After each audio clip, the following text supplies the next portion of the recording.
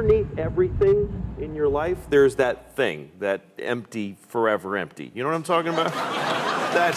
Yes. Yes. Yes, Yes. The capacity to be alone and to perceive. That's been a human challenge, I think, for thousands of years. And not just in this society. It's just more difficult now because it's more pervasive. And because we all have these devices. And that famous clip with Louis C.K., he's talking about cell phones. And sometimes when things clear away, you're not watching it, you're in your car, and you start going, oh no, here it comes, that I am alone, like it starts to visit on you. You know, just the sadness. Yes. Life is tremendously sad just by, being in it. And so you're driving, and then you go, that's why we text and drive. I look around, pretty much 100% of people driving are texting. Yes. And they're killing, everybody's murdering each other with their cars. Yes. But people are willing to risk taking a life and ruining their own because they don't want to be alone for a second.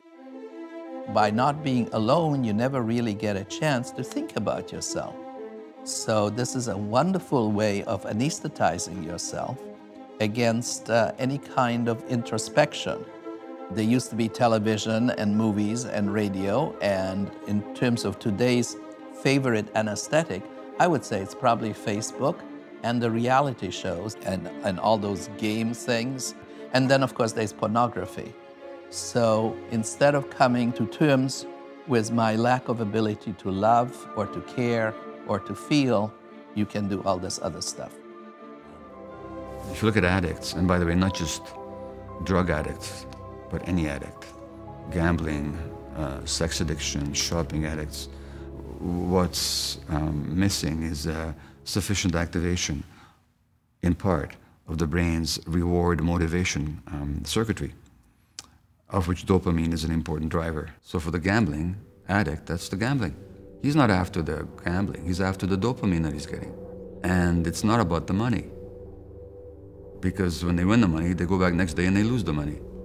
So if you look at brain scans of people engaged in compulsive shopping, the same part of the brain will light up as will light up if they do cocaine. If when we look at those people, we don't see the pain that's driving their behavior, it's because we're denying our own pain. And if we are driven to judge them for their compulsive attachment to seeking momentary joy from external source like a drug, it's because we live in a society that's completely addicted to seeking momentary joy from external sources.